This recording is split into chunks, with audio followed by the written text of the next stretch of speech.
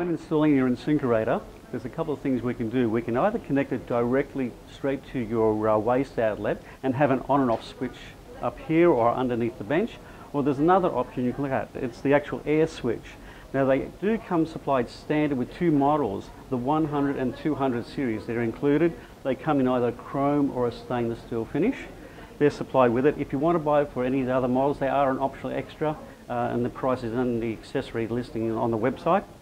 And they're just installed straight into your bench. And what they do is when you want to turn it on and off, hit the air switch here, press the button down, it starts the machine for you, and then continue with the water flowing through the unit and putting continual food scraps down it, and it'll help flush it through the system.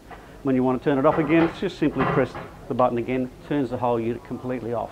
When it comes to installing your waste disposer, select which bowl you want to put your waste disposer unit in. The plumber will then take out the existing plug and waste. Now these must be 90 mil to accept your new waste disposer at the back here. Once he connects it up, connect it in here, connect it to your power supply. The plumber will then connect it to your waste drainage outlet. Keep in mind that if you are going to buy a new waste disposer, it won't suit every sink. Now there are some older style sinks with the smaller aperture.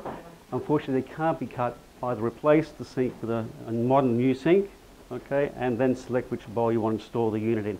Normally we would go in the larger bowl, which is your main wash bowl.